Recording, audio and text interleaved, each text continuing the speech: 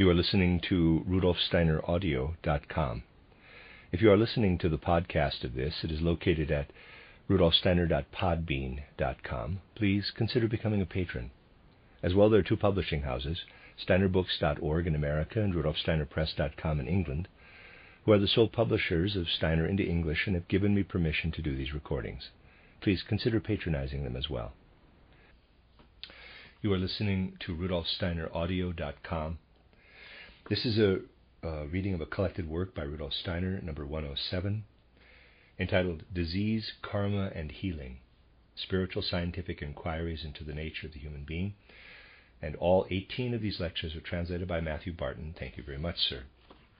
This is lecture 18, the last in this, I think we could call this a cycle, actually, given in Berlin on the 17th of June, 1909.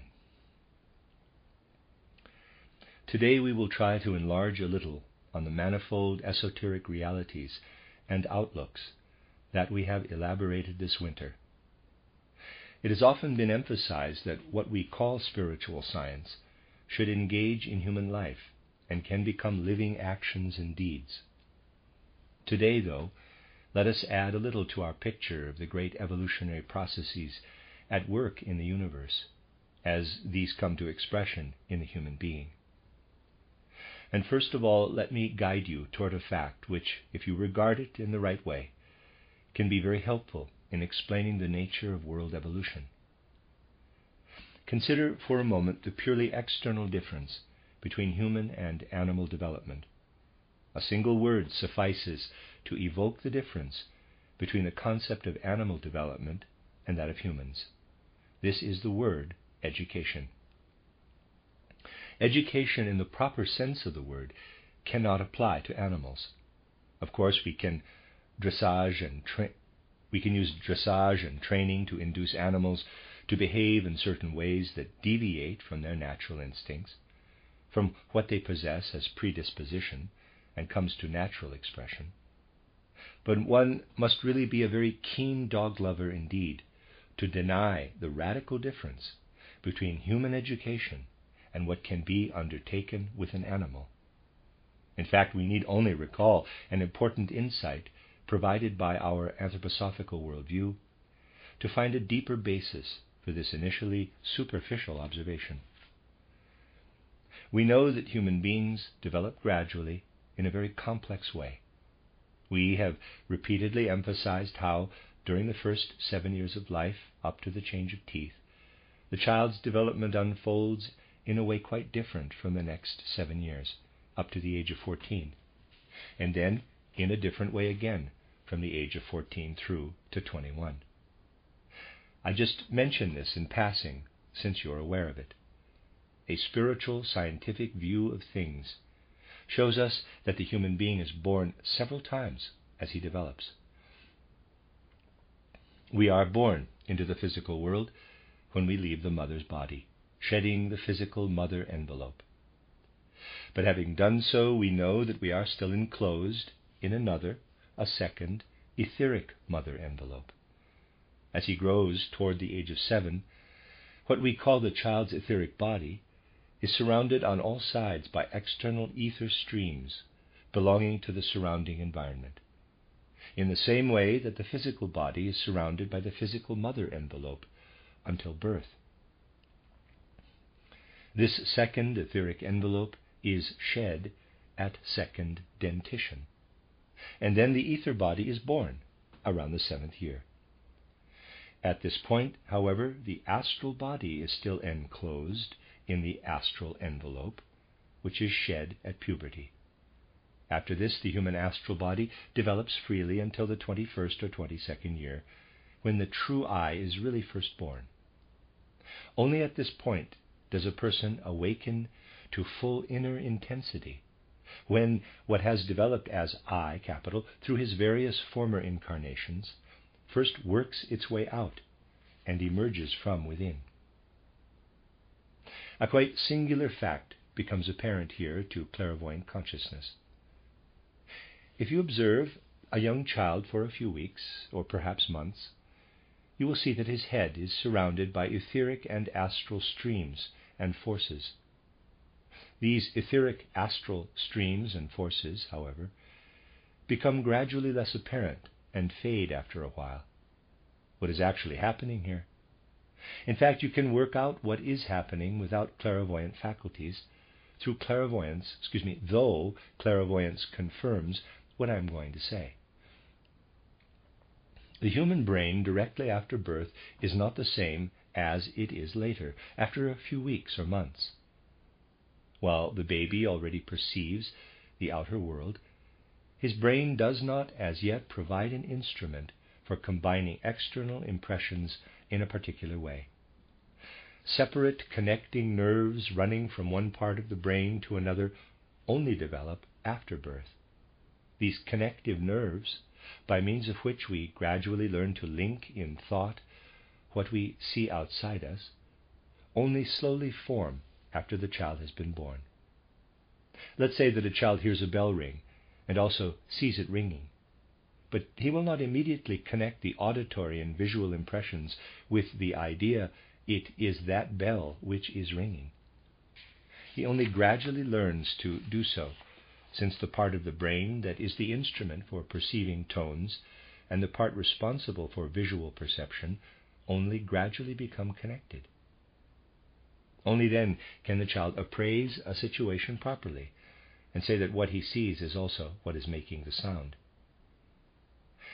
Thus, connecting links are formed in the brain, and the forces that enable these links to emerge and form can be seen clairvoyantly in the first few weeks as extra enveloping layers around the brain. But what envelops the brain at this point subsequently enters and lives within it. It no longer works from without, but within the brain itself. What works from without in the first few weeks of child development could not work further on the growing child's whole development if it were not protected by the various enveloping layers. You see, when what I have just described as working from without enters the brain and is within it, it continues to develop first under the protecting envelope of the ether body and then of the astral body. Only around the age of 21 does what has worked from without until then now become active from within. What was initially outside the child in the first moments of life then slipped inside, does not work unprotected, without any envelope at all, until the age of 19 or to 21. At that point, it becomes free and develops the intensity I spoke of.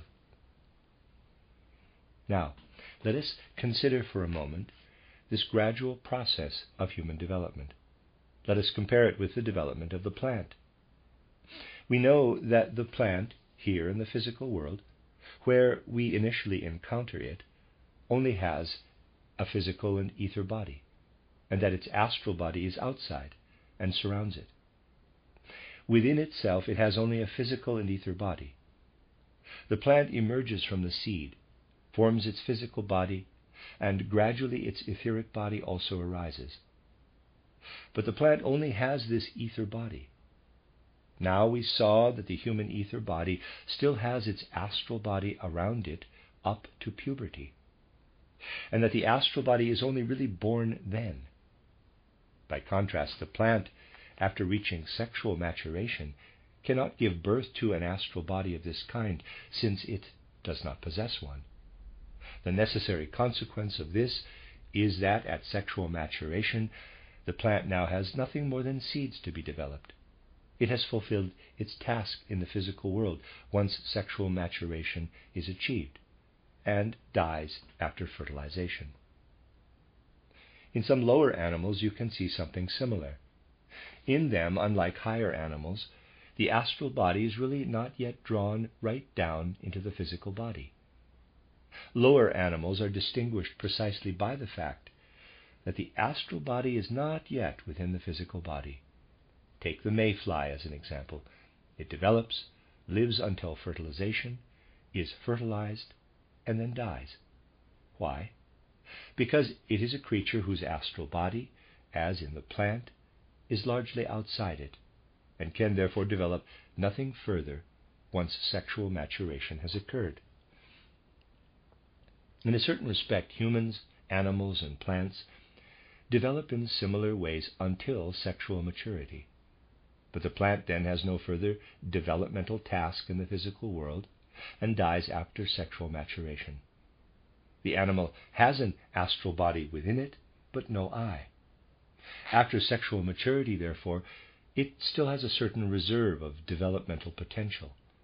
The astral body becomes free, and for as long as it goes on freely developing, for as long as it retains developmental potential, the animal's further development will continue after sexual maturity.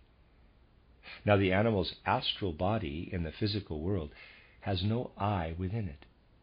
The animal's eye is a group eye, always comprising a whole group and existing in the astral world as group eye. This group eye in the astral world has quite different developmental possibilities than does the animal here in the physical world. But the astral body that the animal possesses has very limited scope for development. At birth already, the animal bears this developmental potential within it. The lion has something that comes to expression in its astral body as a sum of drives, instincts, and passions. And these drives, desires, and passions can come to expression in its astral body. This all lives until the point at which an eye could be born, but an eye is not present, existing instead on the astral plane.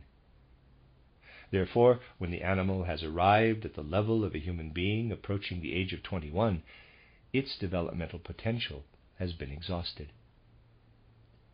The actual length of time an animal lives naturally varies depending on circumstances. Not all animals live to be 21. But human beings up to the age of 21, when the eye is born, share in what is intrinsically animal development up to that point. This does not, of course, mean that human development up to the age of 21 is animal in nature. It is not. For what becomes free at 21 is already within us from the very beginning, from conception, and is now freed. The human being is not animal in nature, because something exists in him from the beginning which becomes free from the age of 21. This I works in him from the outset, albeit in unfree form. And it is this I, in fact, that can be educated. It is this I, along with what it elaborates and develops through the astral, etheric, and physical body, that passes from incarnation to incarnation. If nothing new were added to this I at each new incarnation, we would be unable at our physical death to take with us anything from our past life between birth and death. And if we could not do so, in our subsequent life we would find ourselves on exactly the same level as in the preceding one.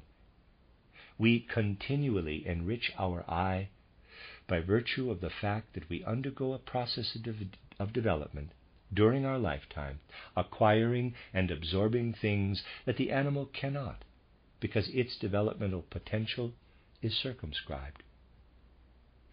This means that we can rise ever higher from incarnation to incarnation.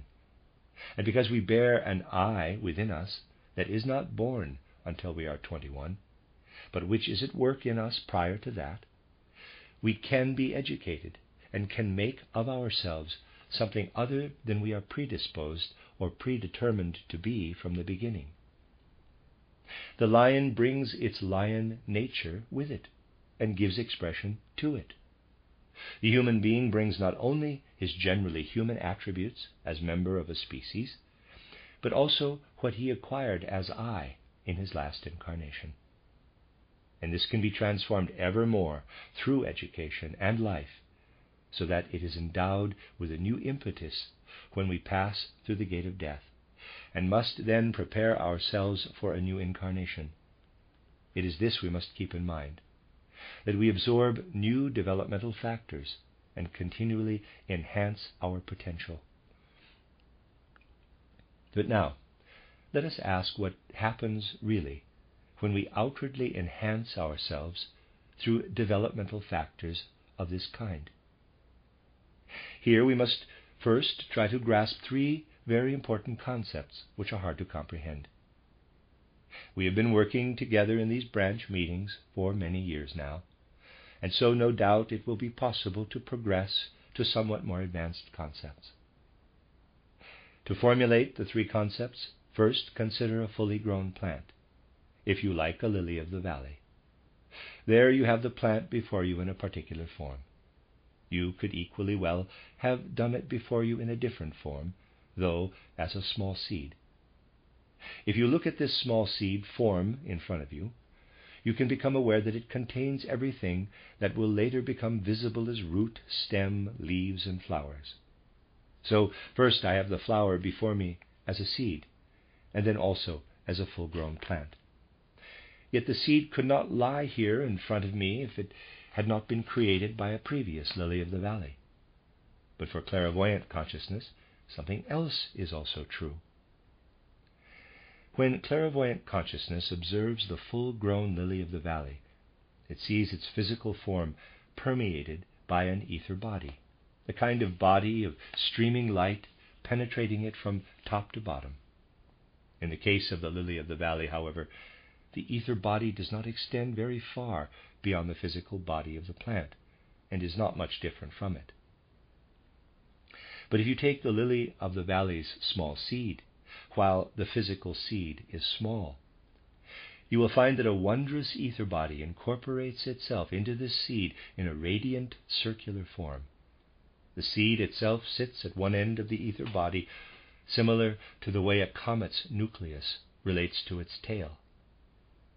The physical seed is in fact only a concentrated point in the light or ether body of the lily of the valley. Someone who studies things from a spiritual scientific perspective will find that he has before him in the fully grown lily of the valley an unfolding of what was first hidden.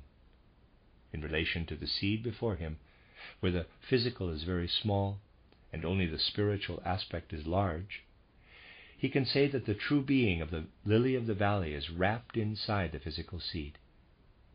Thus, in observing the lily of the valley, we must distinguish two different conditions. One, in which the lily of the valley's whole being is involuted, enfolded, wrapped up in the seed, and another, in which this initial state unfolds and passes into evolution as the plant grows. But then the lily of the valley's whole being slips in turn into the new growing seed. Thus unfolding and enfolding alternate in the developmental sequences of a plant's being. During unfolding or evolution, the spiritual fades increasingly, while the physical aspect becomes hugely pronounced. Then during enfolding or involution, the physical will increasingly vanish, while the spiritual aspect grows ever more potent. In a sense, we can say that evolution and involution alternate in us too, but in a still more palpable way. In a human being, between birth and death, a physical body and an ether body unite in physical existence, as does the spiritual element in a certain way. As earthly human beings, we have unfolded. But when you clairvoyantly observe a human soul pass through the gate of death, he does not leave behind in physical life even as much as a lily of the valley seed. The physical vanishes so utterly that you no longer see it, and everything is enfolded into the realm of spirit. The soul now passes through Devachan and is enfolded in relation to his earthly being. In relation to our earthly being, we have evolution, unfolding between birth and death, and involution, enfolding between death and a new birth. But there is an enormous difference between a person and a plant. In relation to the plant, we can speak of evolution and involution. But in the case of a human being, there is a third thing to consider as well. Without this third thing, we could not fully encompass a human being's whole development. Since the plant always passes through involution and evolution, every new plant repeats the old one, is exactly the same as it. The nature of the lily of the valley always infolds itself into the seed and unfolds again. What happens in the case of the human being? We have just acknowledged that during life between birth and death, we take up new elements of developmental potential and enhance ourselves. The human being thus differs from the plant. A person's next earthly unfolding is not mere repetition of his preceding one, but allows enhancement of his existence. What we absorb or integrate between birth and death, we also infold into what previously existed. And therefore, instead of mere repetition, what subsequently unfolds appears at a higher level. Where does what we absorb and integrate actually come from? What does it mean to acquire, absorb, and integrate a new element? Please pay very careful attention here. We are approaching a most important and most difficult concept. And there is a good reason why I am saying this in one of our last sessions, for you will have the whole summer to reflect on it. We should reflect on such concepts for months and years, for then we gradually engage with the whole profundity they contain. Where does what is continually integrated into our being originate? Let us try to make this clear through a simple example. Assume there is someone in front of you who is looking at two others. Now, bring together everything that belongs to evolution, to unfolding. We can say of the person who stands before us and observes the other two that he has passed through former incarnations, has unfolded what these past lives implanted in him. This is true also of the other two who stand facing him. But now assume that the first person takes pleasure in the way the two others are standing beside each other. The sight of these particular two people standing next to each other pleases him. Someone else might well not experience this pleasure that the first experiences in seeing these two. The pleasure he feels has nothing to do with the developmental potential of the two others, for their capacity to give pleasure to the first by standing next to each other is not something they have acquired. It is something else entirely, and is due solely to the fact that he is the one standing there before them. So, here you have a person developing an inward feeling of pleasure due to the fact that these two are standing there before him. This feeling is not brought about by anything to do with evolution, with unfolding. There are things in the world which arise solely through the way realities are juxtaposed. It is not a matter of the two people being linked through karma.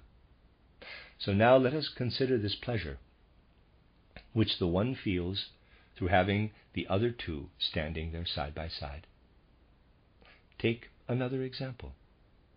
Someone is standing in a certain place and turns his gaze toward a particular constellation in the heavens. If he were standing 5 steps further on, he would see something different. The sight awakens a sense of pleasure in him, one that is new and original. Thus we experience a sum of realities that are entirely new and are not determined by our former development. Everything relating to the lily of the valley lies in its earlier development. But this is not true of the ways in which our surroundings act upon our soul. There are all sorts of factors that have nothing to do with a former developmental process, but which arise when certain circumstances bring us into contact with the outer world.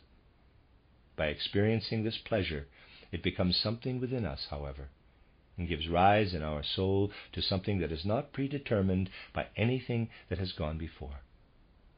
Something arises from nothing. Such creative beginnings from nothing continually arise in the human soul.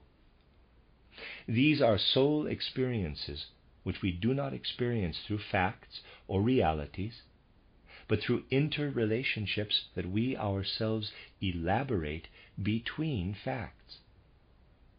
It is important to distinguish between experiences we acquire from realities or from interrelationships between realities. Life really falls into two aspects that interweave without clear boundaries. Experiences strictly determined by former causes, by karma, and those not karmically caused, that enter fresh and new into our field of vision. For example, there are whole areas of human life that fall into this latter category. Imagine you get news that someone has stolen something. Of course, whatever may have happened is determined by certain karmic factors. But assume you have just got wind of the theft, yet do not know the person who committed it. In objective reality, it has been committed by a quite specific person, whom, however, you do not know. The thief does not approach you to say, quote, "Please lock me up. I was the one who did it." Close quote. No, you have to construe the facts from all sorts of hints in a way that may tell you who the thief might be. The ideas you formulate in the process have nothing to do with the objective facts. They are dependent on quite different things, including how clever you are or not. The train of thought you formulate does not have to lead to the actual thief either, but is a process that unfolds only within you to complement external reality. Basically, all logic is something that is added to reality, as are all aesthetic judgments. So we continually enhance and enrich our lives through things that are rooted in previous causes, through things that are not rooted in previous causes, but that we experience by relating ourselves in some way or another to reality. Let me read that sentence again. So we continually enhance and enrich our lives through things that are not rooted in previous causes, but that we experience by relating ourselves in one way or another to reality. If we now take a quick journey through the whole of human life and recall how it evolved through the stages of old Saturn, old Sun, and old Moon to our present Earth evolution, we find that it was not yet possible on Saturn for the human being to form such interconnections. Necessity alone prevailed. The same was true on old Sun and old Moon, and the way humans were on old Moon is how things still are for animals today. The animal's experience is determined by preceding causes. Only the human being has entirely new, not previously determined experiences. This is why only humans can be educated in the true sense of the word. The human being alone keeps adding something new to what is karmically determined. Only on earth do we acquire the capacity to add something new. On old Moon, we had not yet evolved far enough to be able to add anything new to our original disposition and potential. Although we were not animals then either, we stood at the level of animal evolution. We were determined by outer causation in whatever we undertook. But we still are today to a certain degree, for free experiences only slowly work their way into us, doing so all the more as we raise ourselves to higher levels of evolution. Consider Raphael's paintings and imagine a dog regarding them. It will see what is objectively there, whatever arises from them insofar as they are sensory objects. But now, imagine a human being looking at these pictures. He will see something quite different in them, something he can only conceive by having passed through former incarnations and evolved. And now, take a brilliant person, a genius, someone like Goethe. He sees more still, understands the full significance of these paintings and why one is painted in one way, another in another. The more highly evolved we become, the more we perceive. Thus, the more we have previously enhanced our soul, the more we complement what we see with these kinds of interrelationships experienced in our soul.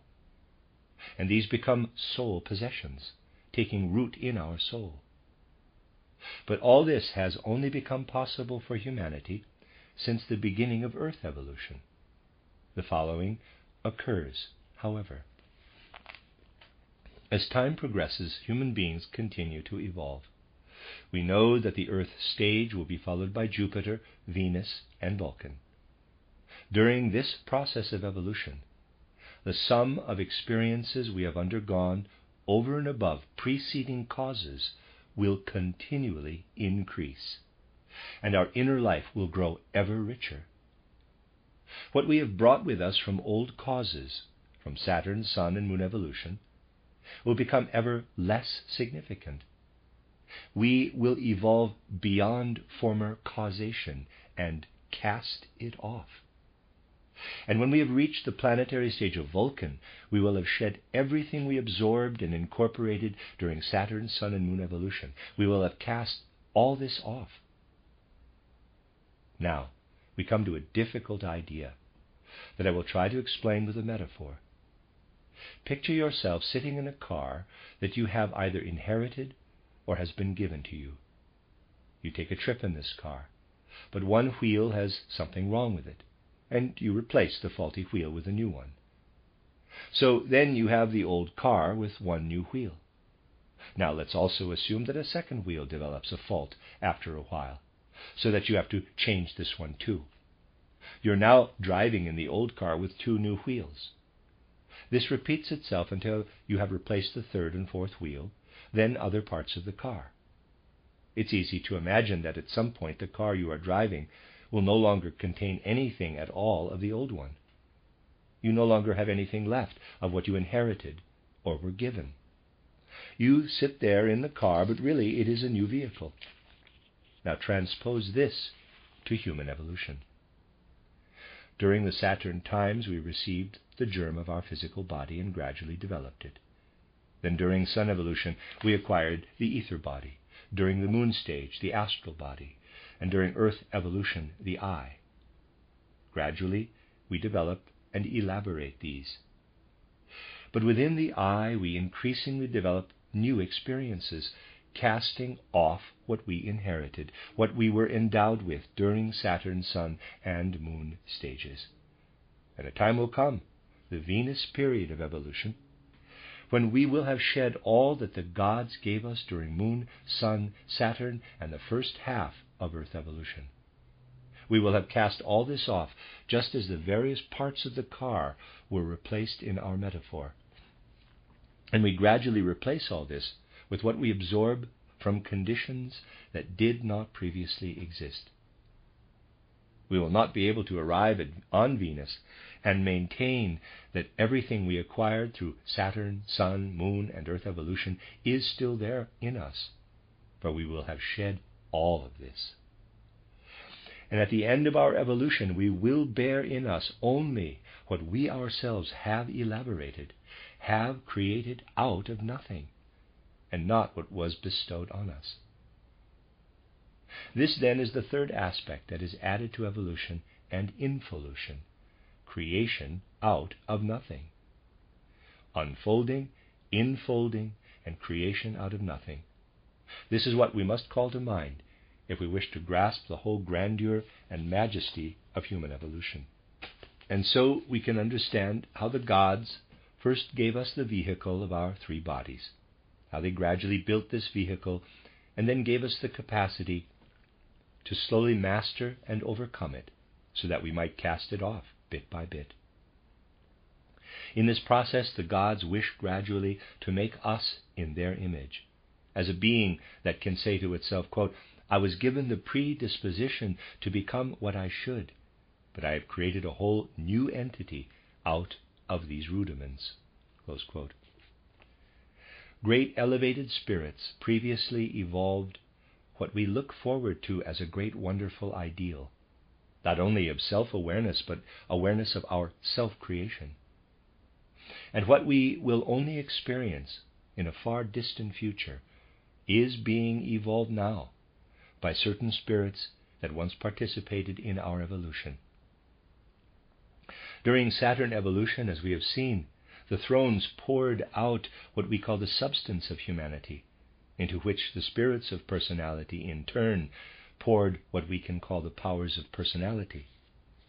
But these spirits of personality, who were, at that time, powerful enough to pour their personality character into this substance poured out by the thrones, have since ascended ever higher.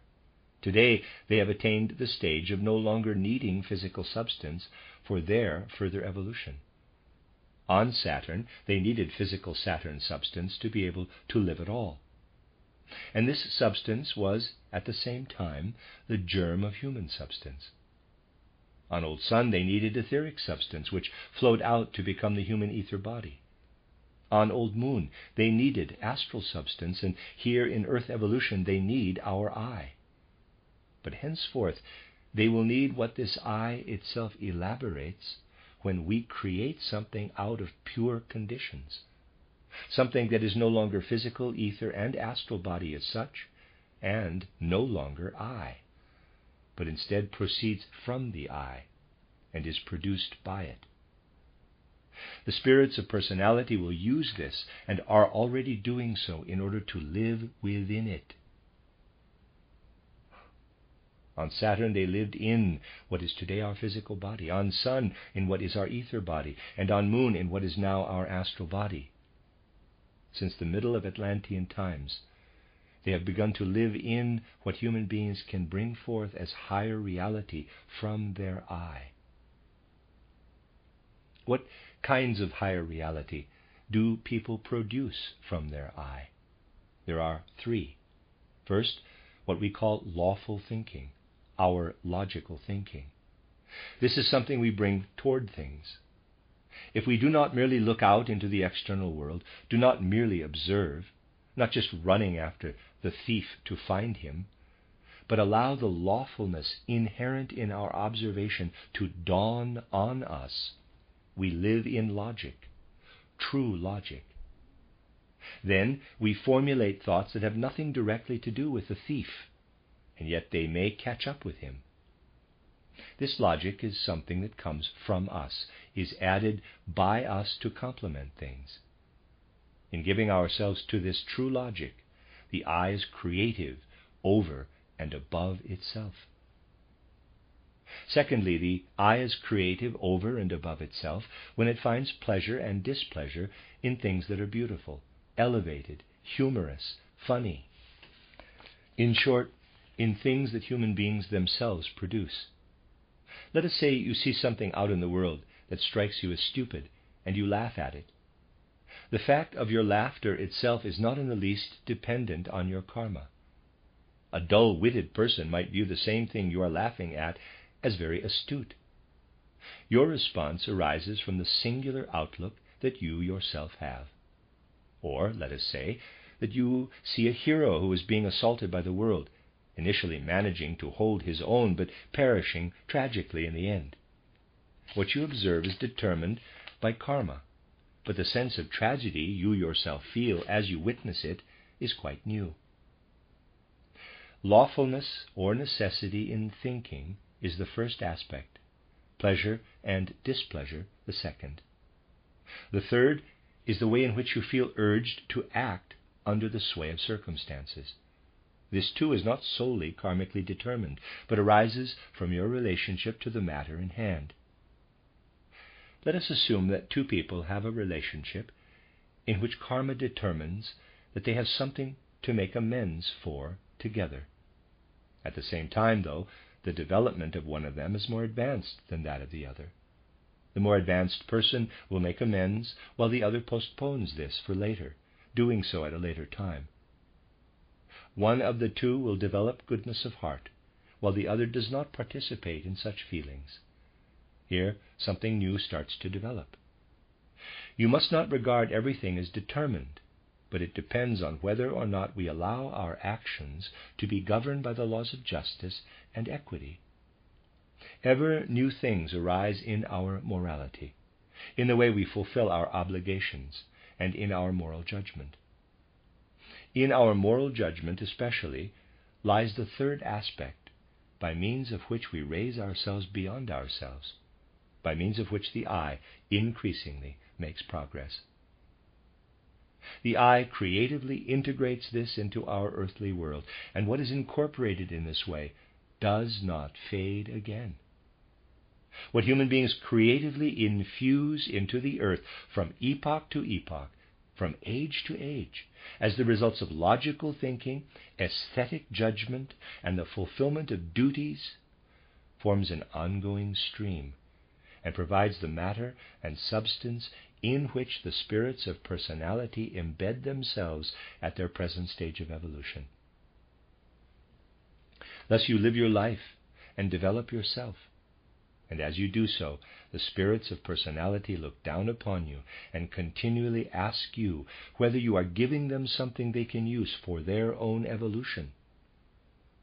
In developing thought content, riches of thought, in attempting to refine and enhance our aesthetic judgment and fulfill our obligations over and above what arises from karma, in giving nourishment to the spirits of personality through these offerings, we help the corpus of these spirits of personality to become more concentrated. What do these spirits of personality embody? Something that human beings regard as abstract, the zeitgeist, the spirit of diverse epochs. Someone who takes the stance of spiritual science regards this spirit of the time as a real being. The time spirits, who are none other than the spirits of personality, process through the ages. If we look back to ancient times, to Indian, Persian, Chaldean, Babylonian, and Greco-Roman culture, and through to our own time, we find that quite apart from the diverse nations and other human differences, the presiding time spirit always changes. 5,000 years ago, people thought and felt differently to now, and 3,000 years ago differently again. The spirits of time, or the spirits of personality, are what change, if we use terms drawn from spiritual science. These spirits of personality undergo an evolution in the supersensible realm, in the same way that the human race evolves in the sensory domain. But what we, the human race, unfold into the supersensible realm is food and drink for these spirits of personality. They relish it. If human beings lived without developing a rich life of thinking, without pleasure or displeasure, without a sense of duty that goes beyond merely karmic dictates, the spirits of personality would have nothing to eat, in quotes, and would grow gaunt. Thus our life stands in relation to such beings, who invisibly interweave with our life, live through and in it. I said that we add something new to evolution, as it were creating out of nothing, to complement involution and evolution. But that we could not create anything out of nothing if we had not first received the causes into which we placed ourselves as in a vehicle. This vehicle was given us during Saturn evolution. Piece by piece, we throw it overboard and develop into the future. But we must first have received the foundation to do so. And if the gods had not first created this foundation for us, we could not have created anything out of nothing. It is due to these strong foundations that the interrelationships we inhabit can act upon us and be truly fruitful for our further development. What in fact has become possible through our capacity to create something new from what is given, to make the interrelationships in which we are embedded into a foundation for new things that we ourselves create, to think things that go beyond the actual reality we experience around us, to feel more than stands purely objectively before us. What has become possible through our capacity to act over and above the dictates of karma and to live with a sense of obligation toward truth, equity, and goodness of heart? The human capacity to think logically, to develop necessity and lawfulness in thinking, also gave rise to the possibility of error. The human capacity to take pleasure in beauty also made it possible to engraft what is ugly or sullied upon world evolution. Our capacity to develop and embrace a concept of duty over and above mere karma also created the potential for evil, for rejecting our obligations. Precisely through our potential for creating more than is bestowed on us by circumstances, to be creative within them, we have been transposed into a world in which we can also create and weave our spiritual substance in a way that renders it full of error, ugliness, and evil. And more than just making it possible for human beings to create at all out of their circumstances, their interrelationships, it had to be made possible for them gradually to create truth and beauty from given conditions by their striving and struggling, gradually to create the virtues that can really enable us to progress in evolution. In Christian esotericism, creating something new from given conditions is called, quote, creating in the Spirit, close quote. While creation drawn from right or true, beautiful and virtuous conditions is called the, quote, Holy Spirit, close quote. The Holy Spirit inspires us when we are able to create truth, beauty, and goodness out of nothing. But the foundation necessary for us to become capable of creating in accord with this Holy Spirit first had to be bestowed on us, as for all creation, out of nothing. This foundation was given us through Christ's entry into our evolution. When we were able to experience the Christ event on earth, we became able to ascend to creation in the Holy Spirit. It is therefore Christ himself who creates the fullest, deepest foundation. If we can stand upon the ground of the Christ experience, so that Christ becomes the vehicle into which we enter to evolve further, Christ sends us the Holy Spirit, and we become able to create what is right, beautiful, and good in harmony with the further course of evolution.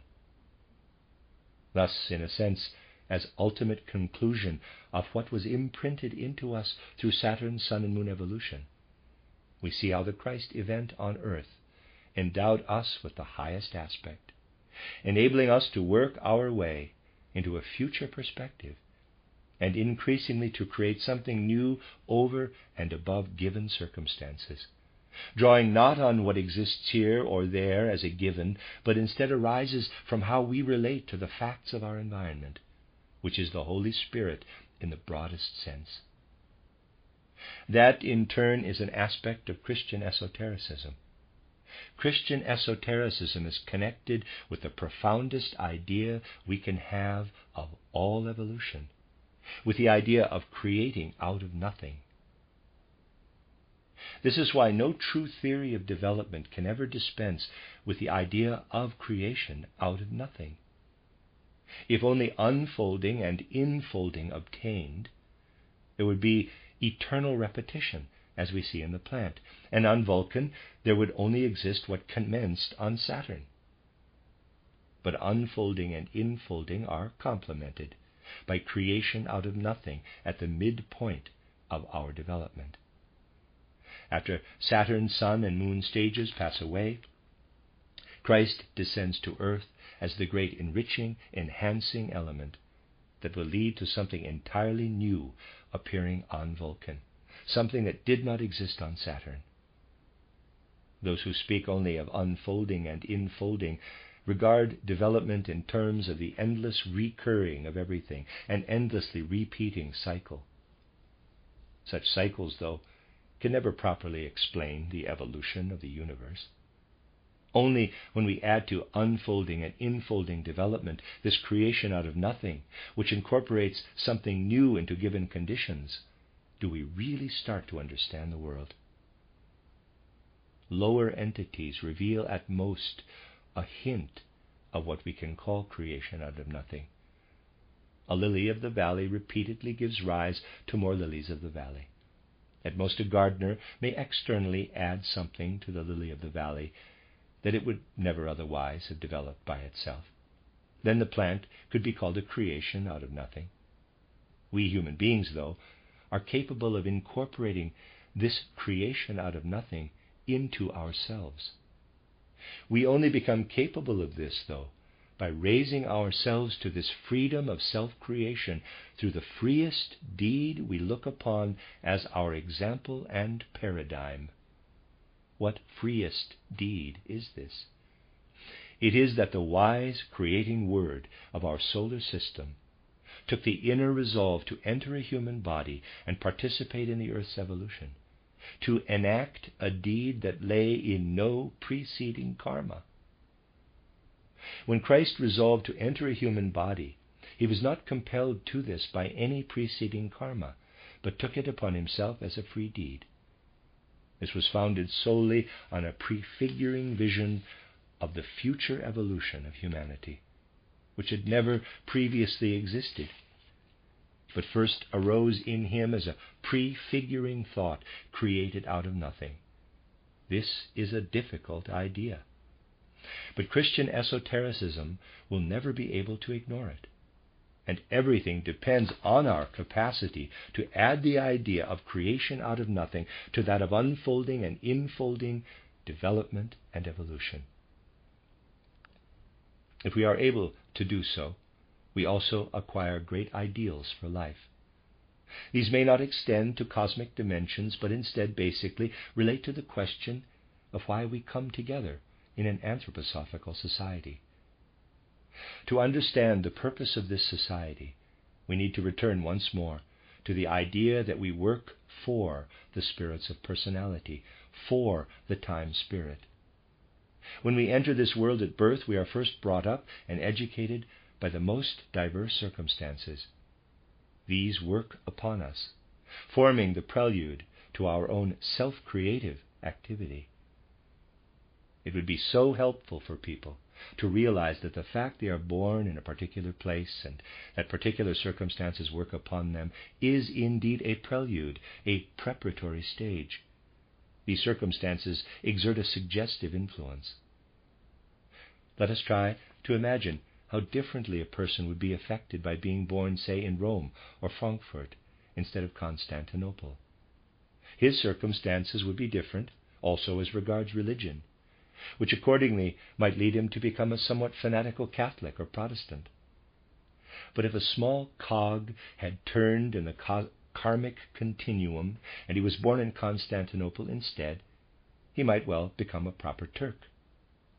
Here's just one example of the suggestive way in which environmental circumstances can work on us. But we can work our way out of merely suggestive conditions and unite with others in accord with self-chosen insights and principles, knowing why we are working with these other people. Then from our conscious awareness arise social connections in which material is created for the spirits of time, of personality.